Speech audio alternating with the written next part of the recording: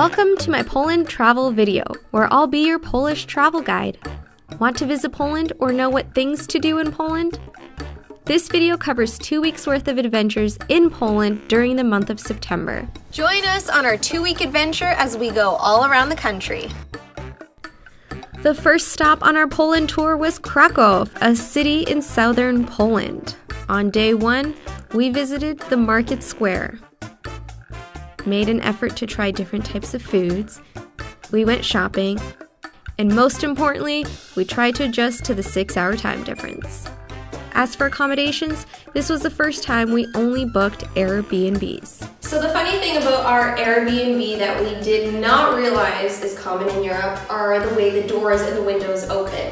So what we did is we opened the handle to the top and we were trying to open the door and the top half literally came off. We thought it came off the hinges. We contacted our Airbnb host and we were just like, oh my God, somebody broke your door.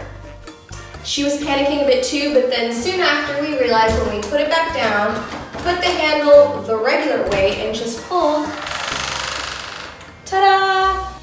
Now that we've been able to have a good night's rest, let's see what day 2 in Kraków has in store for us. So we just got to check out the Wawel Cathedral as well as the Bell Tower, where you can have an excellent viewpoint and a museum. What we did is an audio tour guide, which you get one of these headsets, I know, super glamorous, and you follow along here. This was a little confusing at times, but overall, definitely worth the experience. I love the little detailing. I just want to quickly mention that having a rental car to do this tour of Poland was extremely helpful. In Kraków, we discovered that there are many areas on the street where you can park your car for free on the weekends. Bonus! So we haven't had time to rent one of these because we've been using our feet to walk, but if you do, just download an app. They're all over the city, and when you're done, you just leave it where it is. Don't be afraid to get lost in Poland. You never know where you're gonna end up. Many people recommended to check out the salt mines when in Poland, so we decided to do the miners route instead of the tourist route. So that means there are 2. This one was more authentic, as you can tell by the wardrobe. We've got like emergency equipment on us, you get a map, it's around 2 hours. I was a little chilly, I'm wearing like a long sleeve underneath, so I was a little cold, and it's a pretty neat experience. Wieliczka Salt Mine is one of Poland's oldest business ventures. It is a monument to the history of Poland and the Polish nation, with over 1 million tourists visiting each year. Online ticket prices for the salt mine were approximately 89 zł per person. There are many mounds in Poland. We decided to go to a paying one to guarantee a beautiful view. If you have about an hour in your day and you're in Kraków, check it out. Maybe they're all around the country, but I know for sure that they're here. Well, you also get access to a little museum, which we're about to go to next. Okay, we've spent a good few days in Kraków. Now let's head to Zakopane. Between Canada and over here in Poland, I always seem to push what I'm supposed to pull with the doors and vice versa. So, as you can tell, you gotta pull. Zakopane is a town in the extreme south of Poland.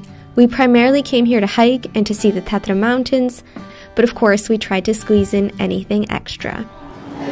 We are in the center of Zakopane. There are a lot of options for things to eat, from stands to restaurants, you name it.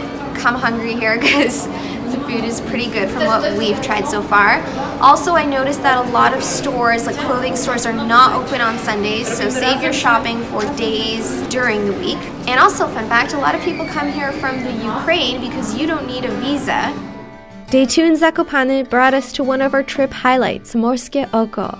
If you are looking for a variety of hike options, this is the place to visit.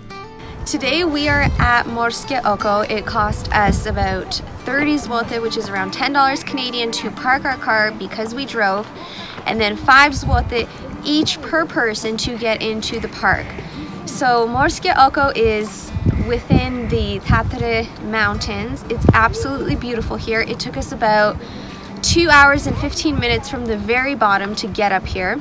You do have the option to take a horse-drawn carriage. That is about 50 zloty per person. It's up to you. We walked it. It was fine. It's not too much of a heavy terrain, but you do have to have a bit of endurance. So make sure you get a good night's sleep. We are here around September, so the temperatures are constantly changing and elevating.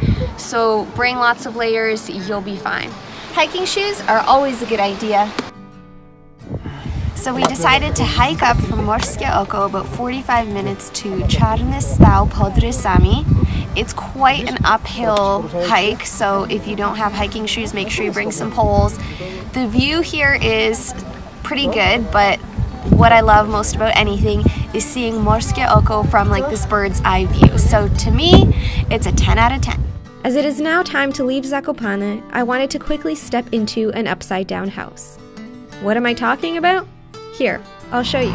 So over here we're at a very quick tourist attraction, which is 13 zloty, which is around $5 Canadian. You can see an upside-down house. When you go in there, you're only allowed to be there for 5 minutes because you get dizzy. So if you have about half an hour in your day and you're in Zakopane, check it out.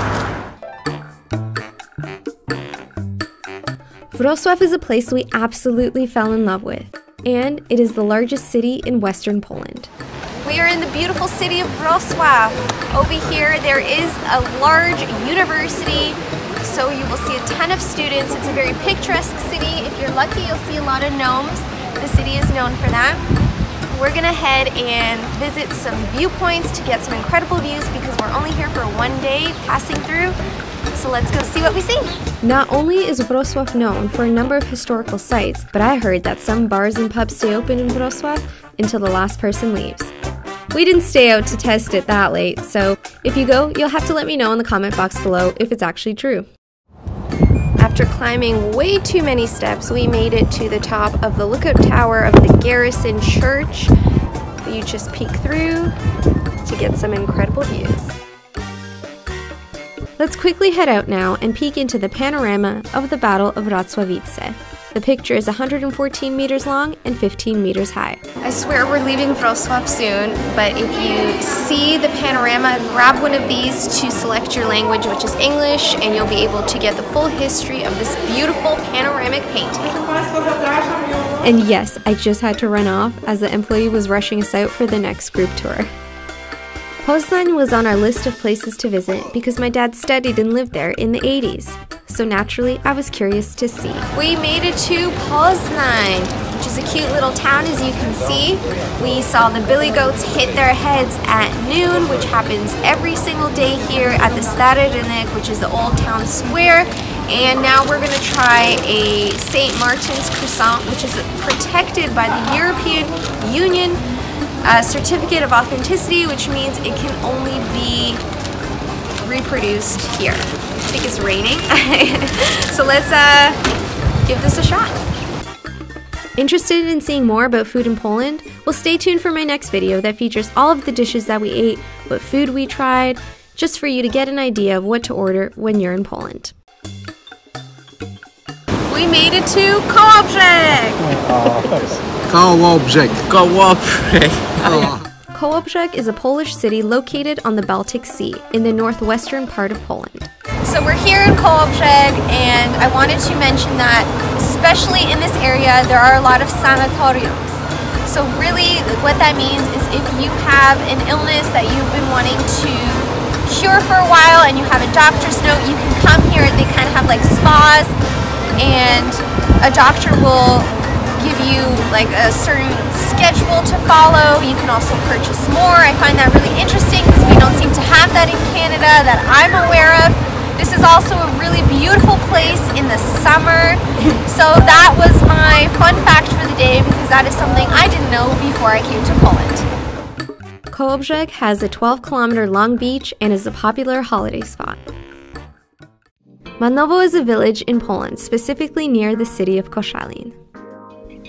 Usually during our vacations we take hotels, but this time we took an Airbnb every single day. We're in a different location, but of course I have family here in Poland, so we are lucky to stay in Manowo.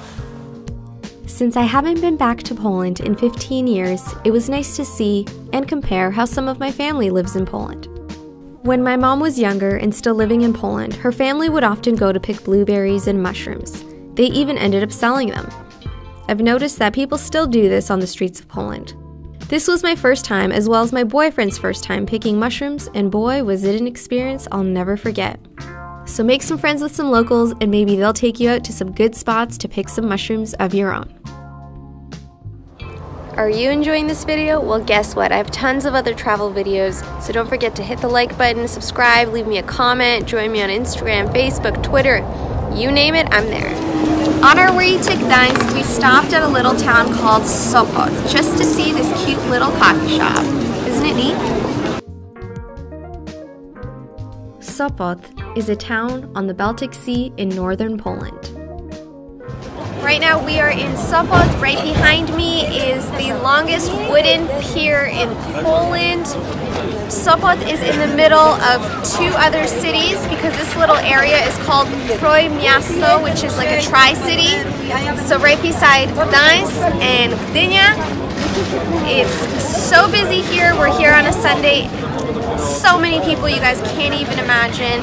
And what we have noticed that's trending are leather jackets. So if you've got a leather, faux leather, anything of that sort, pants, shorts, skirts, bring them. Gdańsk is located on the Baltic Sea. We spent 2 days here, but even if you can only spend 1 day in Gdańsk, you'll get a good glimpse of what Gdańsk is all about. So right behind me here you see a bar mleczny, which literally means milk bar. They're traditional style breakfast, lunch, dinner places that are on the cheaper side, very cafeteria styled, so budget friendly. We just tried it out for the first time. We loved it.